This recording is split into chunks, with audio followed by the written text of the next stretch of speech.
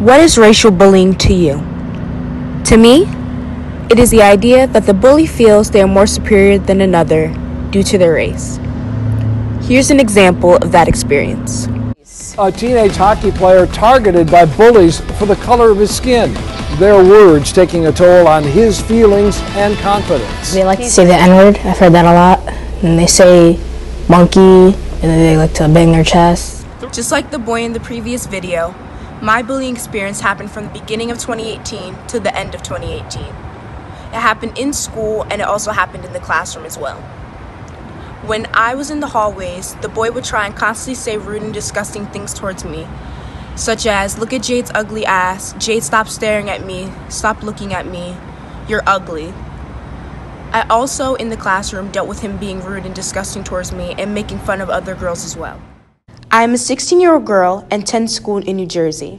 Since these problems of bullying have stemmed from, in my opinion, self-hatred, due to the boy being black and white, and ignorance, I believe he decided to take it out on me, and it's happening to friends of mine too.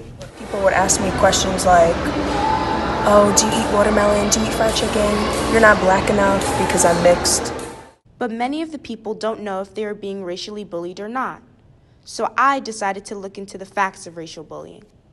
Here's what the New Jersey office of the Attorney General says. It says that racial bullying is unlawful. The formal term in New Jersey is bias-based harassment/bullying. Schools are required to report such cases and can be held liable. When I finally told my mom about the situation, she immediately the next day called the school because she was very devastated about it. After my mom called the school, they took it to the vice principal and they called me down to the office to get my opinion about the situation. And finally, they called the boy down to the office the next day and they threatened him, saying that he would be kicked off the football team and the wrestling team if he did not stop harassing me. So now he stopped. This was not the first time I have been racially bullied, however. I was 9 years old at the time. Of course, I was a little kid, so I didn't really understand the situation. So basically, this guy in my class, and he was also a little boy because we were in the 3rd grade, he decided to say and make a joke saying, "Guess how black people are made? They're cooked in the oven at 360 degrees and burned." When my mom called the school about the situation, they decided to suspend the boy for a week. But that still did not stop him because he still kept being rude to me and disrespectful during the whole entire year. And my teacher decided to blame me, saying that I wouldn't walk away from him. Mackenzie Adams was 9 years old too. She was racially bullied by 2 classmates in Linden, Alabama. But the bullying was too much for her. And in December of 2018, she hanged herself in her grandmother's home. Should know.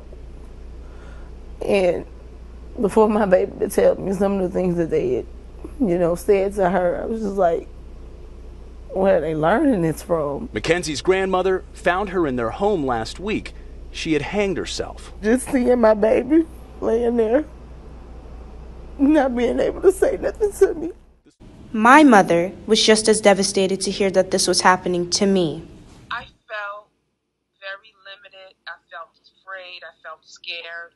I felt angry. I wanted to do something, but I knew that I had to let you kind of work it out. I wanted to help you process it so that you could be completely healed from it.